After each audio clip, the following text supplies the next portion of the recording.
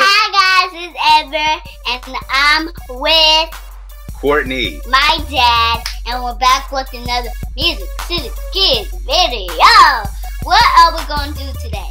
So today we are talking about the role that our identity plays in our ability to manage our money. It plays a really important role. Our self-confidence and pride in our identity help us be awesome with our money. So we're going to do our next two Super Money Scavenger Hunt questions, and these questions will help us understand the importance of having pride in our identity in managing our money. So Ev, are you ready for the next question? Oh yeah. All right, our next question. Well, I'm gonna ask it and I'm gonna let you answer it. Happy about that? No, I'm just kidding. How many? Go for it. How many Super Money kids are on the bank? They are 6. Are you sure you're gonna count them first? Oh, Lord. Count them to make sure.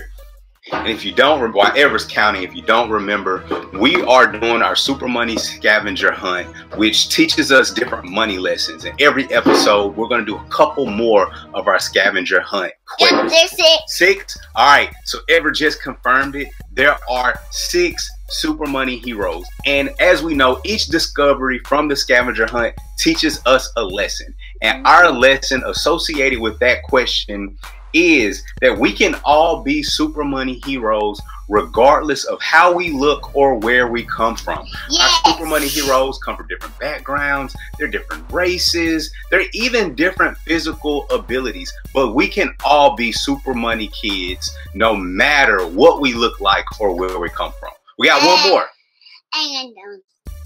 And it doesn't matter. Doesn't matter what country, world you're from.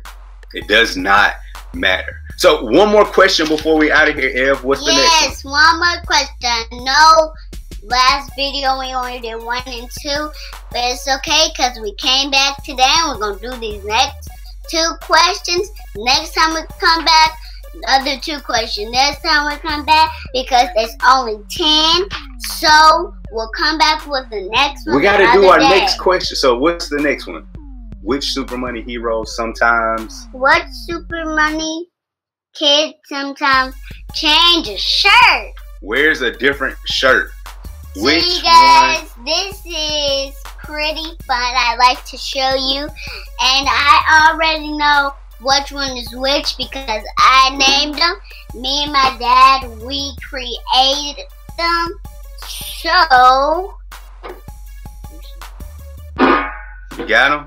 we created them, and this boy is in the same outfit but different shirts. So look at this. Hold it closer so they can see him. You see that, you guys? So he's our hero that sometimes wears a different shirt. Our lesson associated with that one is that it is okay to be different.